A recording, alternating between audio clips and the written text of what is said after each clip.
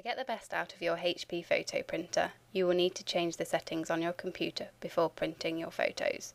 First, open a pretty photo to print. Click on Options and then Printer Properties. You should see this menu. Make sure you select the correct paper size and paper type for your printer and paper you are using.